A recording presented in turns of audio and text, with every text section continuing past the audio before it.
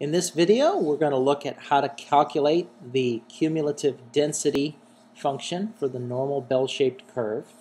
And I'm using TI84 Plus software, but this is also something that's very relevant to you who have TI83s and perhaps later models like the T-Inspire or other models like Casio. However, you're going to have to use, if you have a different calculator, you're going to have to kind of figure out what the slight variations or differences are.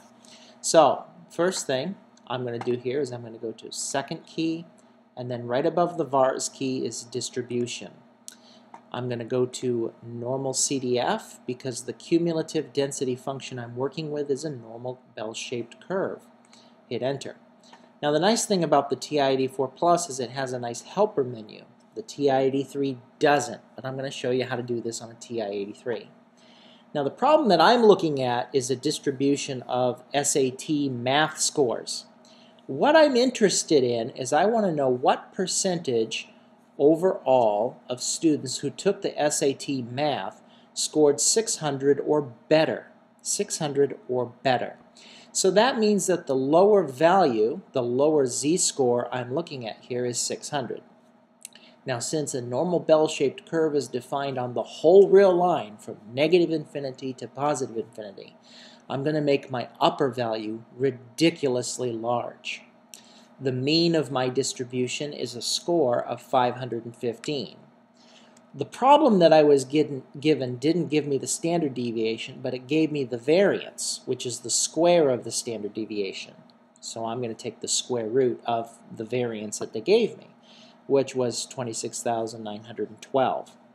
Okay, well, for the TI84, all I have to do now is hit paste. Now, before I hit calculation, or actually I'm going to go ahead and do that again. Now, look at the value I get, which is 0.3021. That means that approximately 30.22% of students who took the SAT math in 2008 did 600 or better on that portion of the test. Now, if you're using a TI83, the way that it will work is you'll still go to second distribution and you'll go to NormalCDF, but what will happen is you won't get that nice prompt menu. You'll get NormalCDF in a parenthesis. First you type in your z lower, comma, your z upper, comma, your mean, and then comma, your standard deviation. If you don't know the standard deviation, but if you know the variance, you can just take the square root of that and it will perform the calculation. Alright, that's how you use NormalCDF on a TI84 calculator. God bless you, wherever you are today.